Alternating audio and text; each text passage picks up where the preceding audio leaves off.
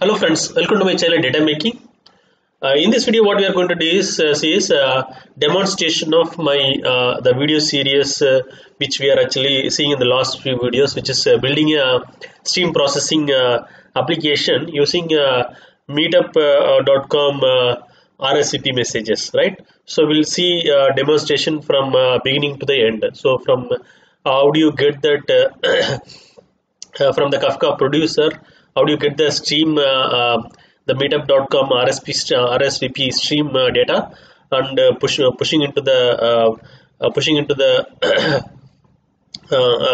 so Meetup.com exposes the REST API, right, to expose the streams, right, stream data, RSVP stream data. So how we can actually consume and in the Kafka Producer and publishing to the Kafka topic, and we'll consume using a Spark structure streaming, and we'll process, store the raw data in MongoDB and aggregated data in MySQL. And we last video we saw the how to build the dashboard by pulling the aggregated data from the MySQL. So till now we saw bit and pieces of every stages. So in this video I'm going to run every program from Kafka Producer to dashboard, and we'll see the end-to-end demonstration. Okay, let me start with the Kafka Producer. Okay, so we're just going to so before that, let me start the Kafka server as well. So I need to start. So I'll start with the Zookeeper component first. Okay, I already open in two Windows terminal. Okay, command line prompt. Just one window I am starting the Zookeeper component. So it will be running on by default 2181 port number. Then next I will start the Kafka server. Okay, just to verify it is running. Yes, it is running on the 2181. Bind it to this port. Okay, so another command line window I will open the Kafka server. Okay, so once this is both are up and running, then I will go and run the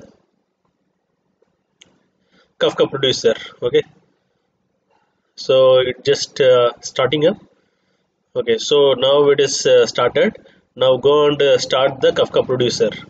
Okay, I explained you this program. So if you have not watched how we can actually build this Kafka Producer, please watch my video in this playlist. I will be adding the playlist link in the description of this window. Please watch it. So let me run this Kafka Producer.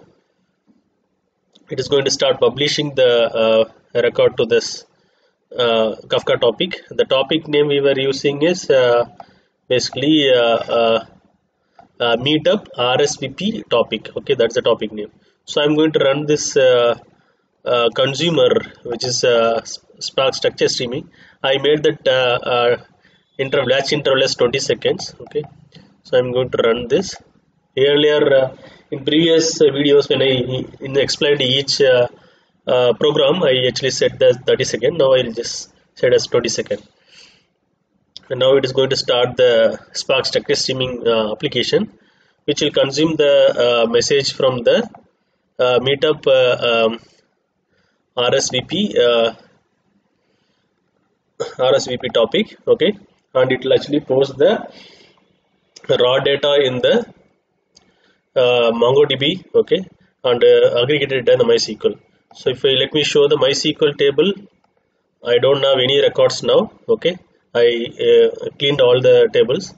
I'll go and show in the MongoDB also. MongoDB also, you see the document count is 0. Okay, so we'll start refreshing each things. Then once, so it started writing into this. Okay, so okay, and also let me check this. We'll refresh this MongoDB collection.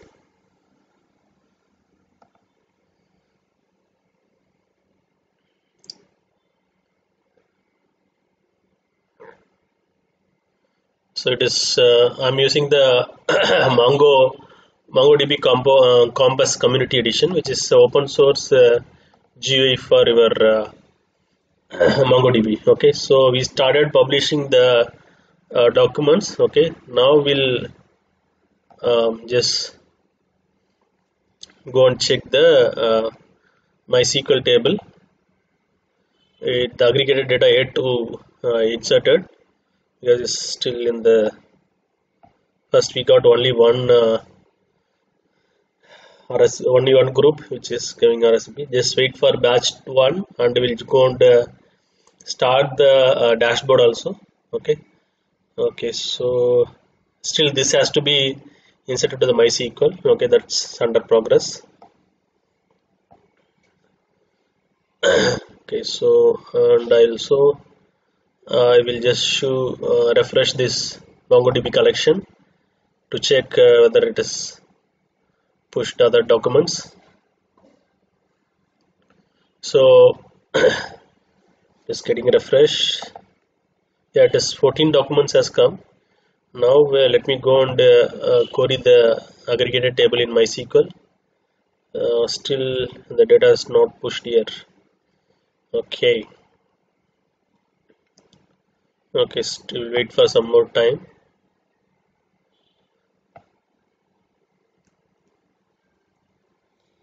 Because almost I am running many processes components, my memory utilization would have been high. Let me show you in the task manager.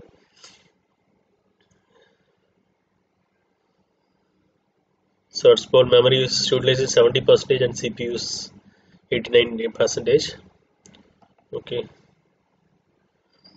again now okay, batch 1 would have run now. Okay, so now let me go and refresh here. Okay, now it has come. So let me start the dashboard application also, so which is in another PyCharm IDE. Okay, I will start this.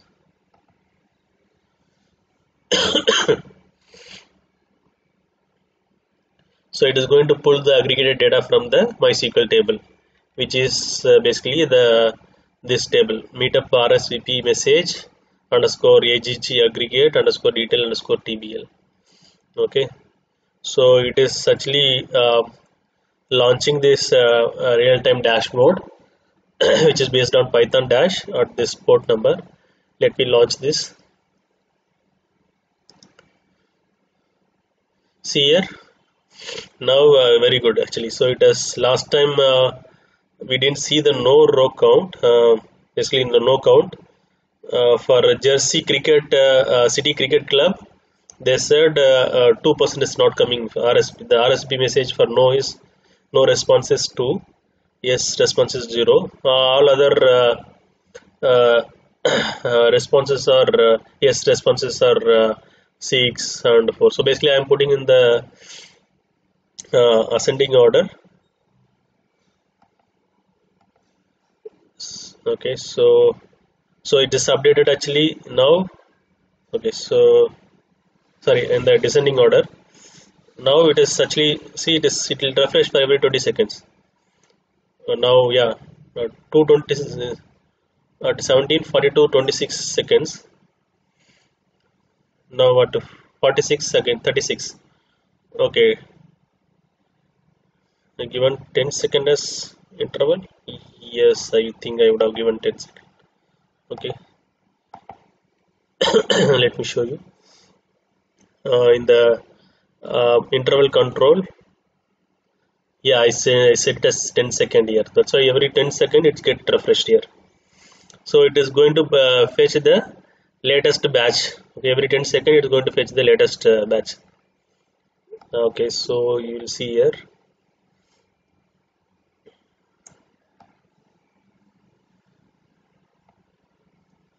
Okay, so now this has become 3. This is yeah, some of there is, this is right, Prescott Valley, it's a 2 here, and you see the probably this is for no count 2, right? That's what it's come here. Okay, very good. Okay, so this is how I build this real-time dashboard from the Meetup groups RSVP message. So this is an end-to-end demo. So in the next video, what I'm going to demonstrate is basically some of the subscriber requested to create this Kafka Producer using a Scala language, programming language. I did it actually. So I'll create a video for it. and before that I will also create a how to run a ad hoc query on the Zeppelin by connecting the MongoDB. Okay, it's because raw data in MongoDB, right? We'll do that, and then followed by Apache Kafka Producer using a Scala programming language. I hope this video is helpful. Please provide your feedback on the comment section of this video. Thank you so much, friends. See you in the next video.